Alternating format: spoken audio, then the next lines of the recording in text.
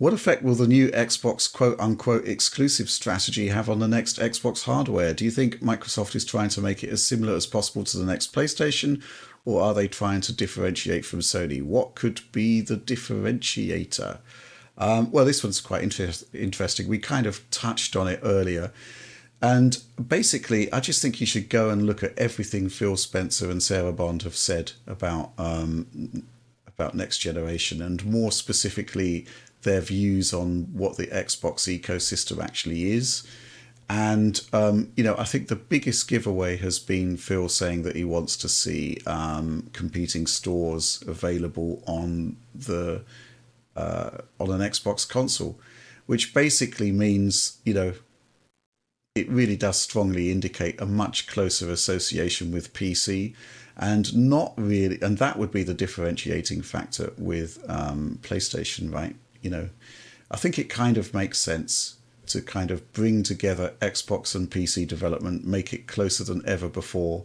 It makes sense to improve the Xbox experience on PC because it's really not great at the moment. Something which, from a handheld perspective, they've already admitted to.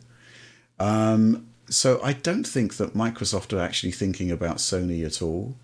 And I actually think one of the reasons for that is that there's probably a lot of evidence for Sony thinking, well, maybe we should be making our hardware closer to PC anyway, because we really need to sell a lot of games on PC in order to recoup our development costs.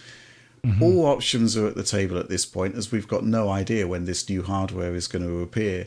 But I just think that the number one message that I'm getting from Phil Spencer from his recent interview is that we should expect change. And that's going to be fundamental change across the whole board. Our expectations of what we should want from a console, expect from a console, are going to change. And John's talked about this before, but what Valve has done with Steam Deck is absolutely fascinating. That is a PC, right? It's a PC built on Linux. You can access Linux on it. But what you have got is an experience that's built to be console-like, and it works. You've got the best of both worlds. I think that's fantastic. Right. Alex? I also feel like aligning with PC is just the route forward. If they were looking at Sony, the differentiation there is just really big. This PS5, it can watch like 4K Blu-rays. There's a YouTube app maybe on it, but it is not a PC, right? But if you had an Xbox that was PC as well as a dedicated gaming machine with a different, much more game-orientated version of Windows on it, or just the new Windows has this option, well, then I feel like that is such a more interesting buy and differentiating factor. I also think it leads to maybe just like an interesting hardware question. Like they can maybe branch out and do different things more. I think it solves the issue also for Microsoft of, I think they're having issues with ports to a certain degree. You're quite right. Mm-hmm. I mean, Sony are never going to port to an Xbox console, and barring some huge intervention or change in strategy. But, if it is essentially a Windows machine that's capable of running other stores, it'll just happen. Yeah. So you'll be playing God of War on your Xbox next. And you'll also be not having the weird issue of you not playing Black Myth Wukong this weekend, right? Mm. You also wouldn't have the weird issue where the port is undercooked on Xbox versus the other versions. Maybe it'll be undercooked on the PC version.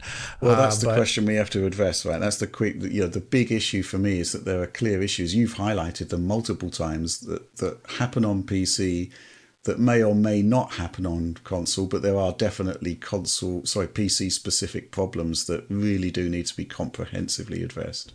Yeah, and I think that requires Microsoft using a strong arm on DirectX and or just, I don't know how the way you do it, just fixing certain things that are inherent to PC's current issues that really shouldn't be there. And I'm a little embarrassed by Microsoft in this aspect.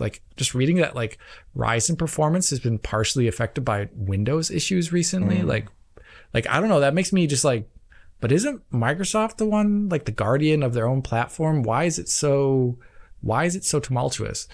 So yeah, if they are doing this route, that means Windows and Xbox integration needs to be so much tighter, and their focus on actual usable performance on Windows has to be razor. It has to be like just as good as they're doing on console, you know?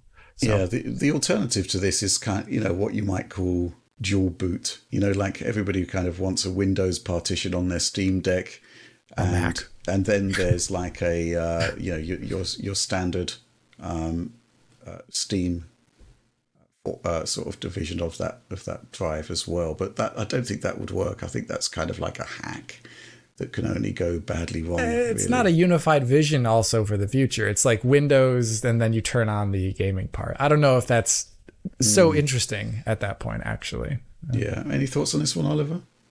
I mean, I completely agree with what you've said so far. I think flexibility has to be the differentiator. I think that probably does involve some level of PC integration.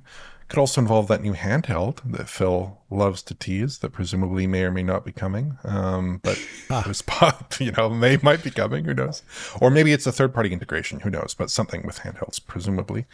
But I think exactly how much faith you have in that concept depends on how much faith you have in Windows. And I don't have a lot of faith in Windows, I guess. Same. I do have a lot of faith in Xbox. I think Xbox OSs are great. From the user perspective, I think Windows is not good. I've not used Windows as my daily driving operating system in 15 years. So I hope that maybe we can get some of the stuff of Windows that maybe works, and not the interface that does not work for home console games at all. I mean, I just installed Bazzite on my ROG Ally to get the SteamOS on there, and it's just a world apart in terms of the feature set. So if they can deliver a console version of Windows in the same way that the SteamOS and Bazzite deliver a console version of Linux, then I think that's great.